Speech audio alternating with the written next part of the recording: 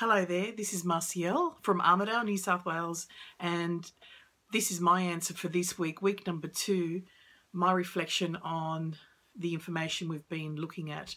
I've titled my blog, Connecting Students to Their Own Music for Life. What stands out for me is that this module is highlighting the urgency to try new things to reach our students with music education for life.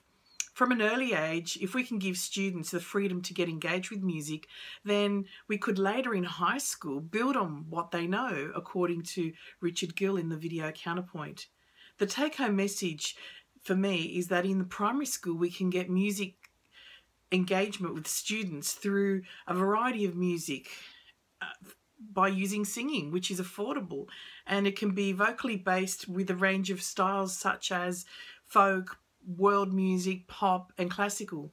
My own primary school experience, this happened with the Sing Sing Sing radio program on the ABC, and it gave me a wide range of music to learn, including folk, popular music and world music, which I still use to this day. It still resonates with me until this day.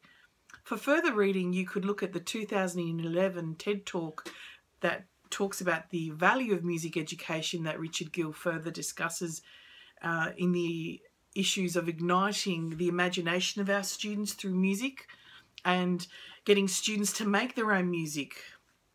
I like the comment that Richard Gill made for high school: don't teach notation at the expense of teaching the enjoyment of music. That resonated with me, and I'd go one step further to include movement and sign language in that mix for students to use as expression, to get students to learn to sing like they really mean it and to use movement, because Dr. Tal Shafir makes a critical link between movement and happiness in her video, and it's in the resources of my blog there. This is more likely to happen though if we take into consideration what the students like and use it as a way of reaching out to students through their own music. Student focus, a constructivist approach. For high school, the key points made by Professor Lucy Green in the recommended readings section, her video gave wonderful insight into the ways that musicians learn. It highlighted to me that the use of technology can make this possible to achieve, particularly the 5 points that she makes, because it's something that students can take with them for life, similar to how we're doing this in this course through blogs, website and opportunities to fit the study into our busy lives.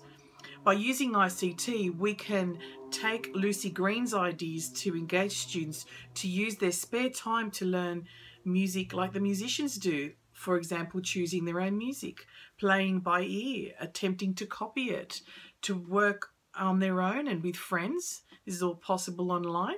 To work idiosyncratically, to integrate listening and performing.